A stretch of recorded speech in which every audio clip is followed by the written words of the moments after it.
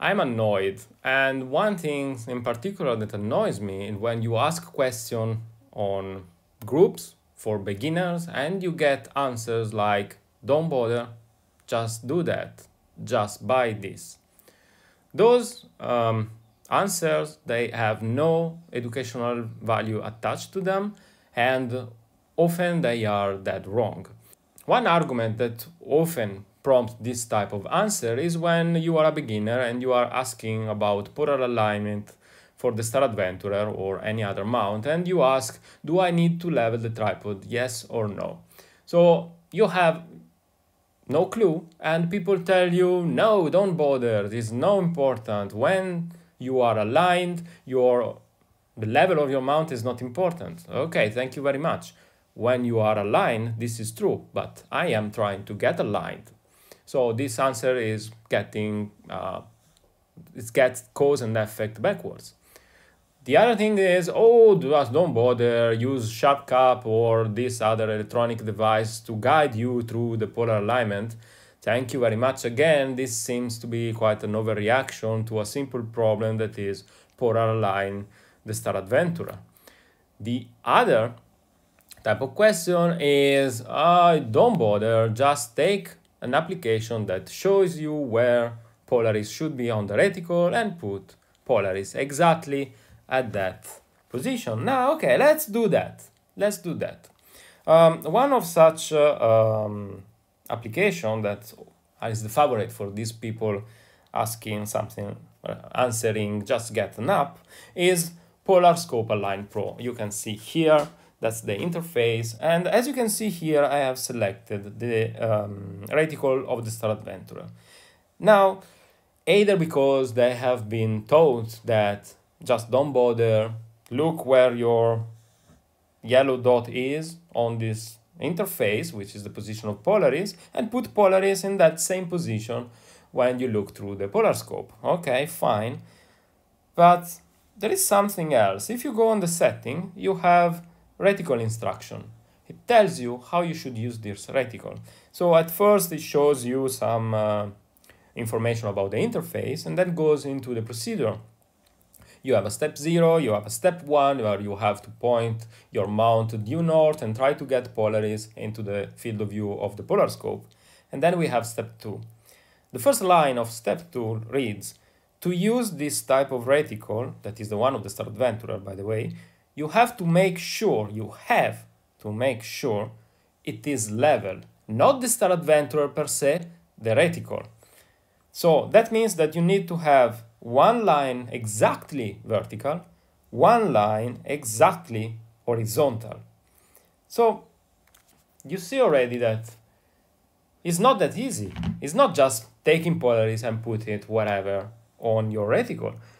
What you need is to have the reticle leveled so that you can define 0, 6, 3, and 9 o'clock for your reticle.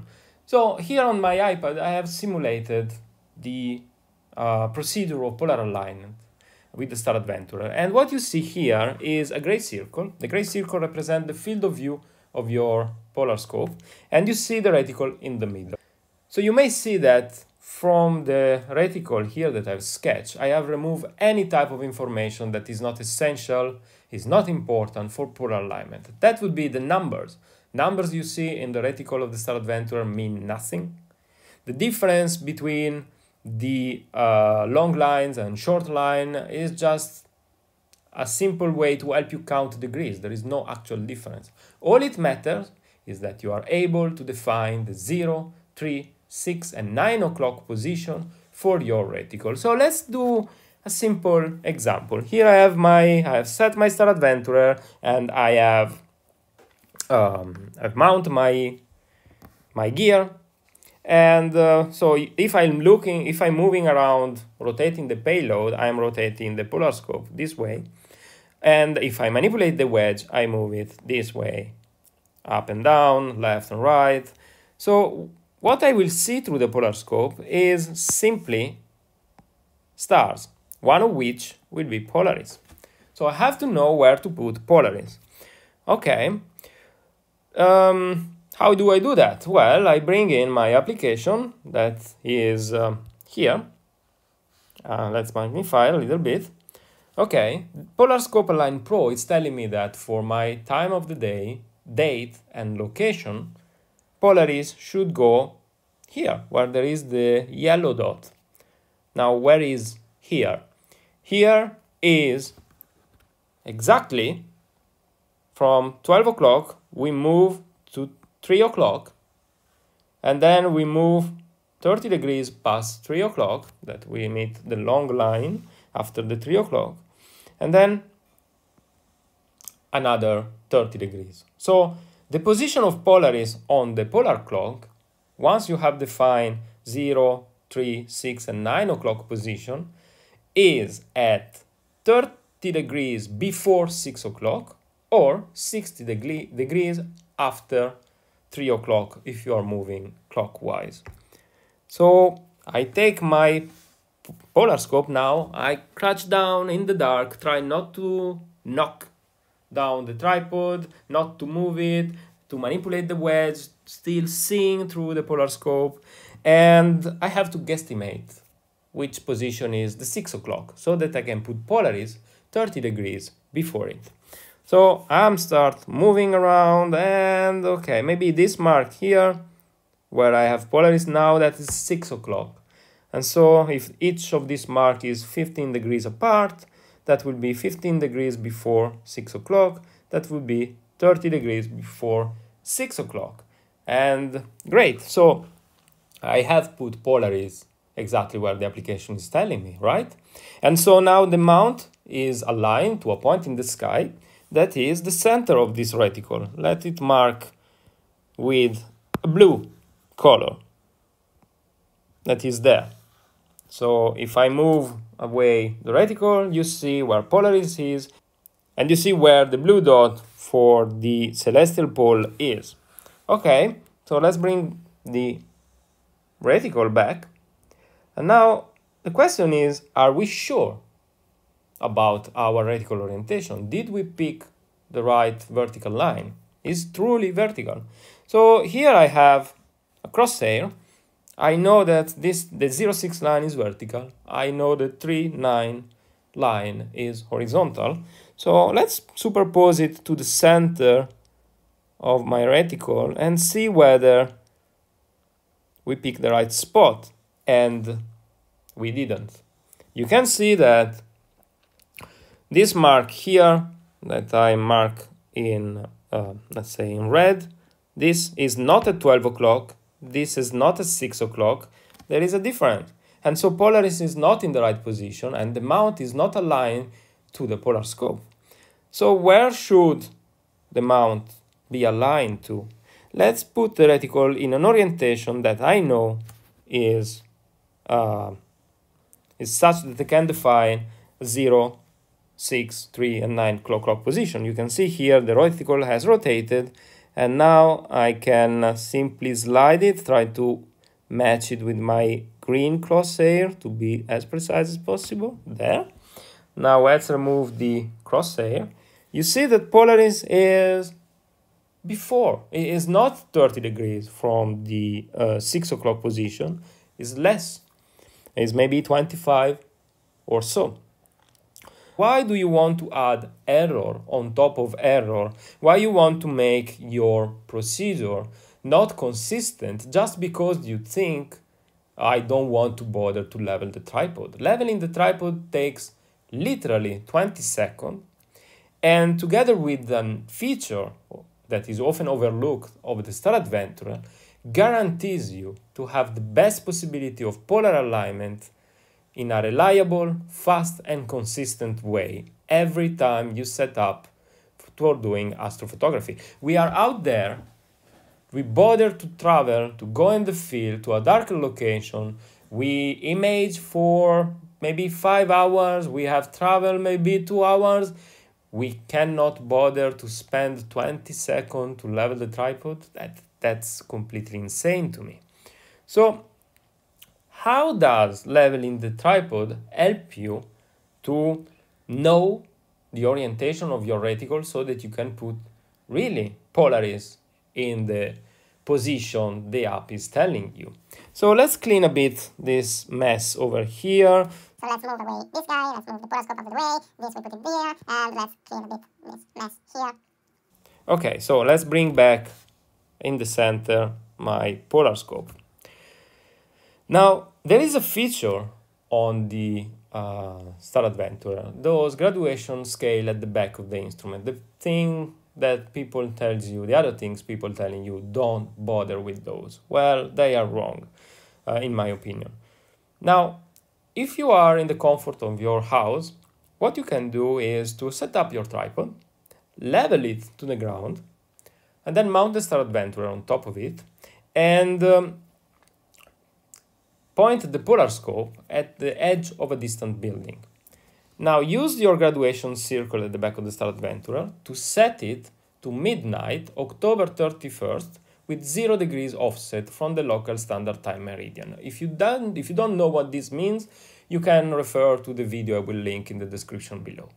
Now once you do that, your reticle will be exactly, or should be, otherwise it is not calibrated, should be looking exactly like this, with the 0 at 12 o'clock, the 6 at 6 o'clock, the 3 at 3 o'clock, the 9 at 9 o'clock, and the 0,6 line exactly vertical. Now let me group this guy here so that when I move around stuff, they move together. Okay, so let's move the tripod, my polar scope there. Let's bring back my application. So now we know that we are in the field.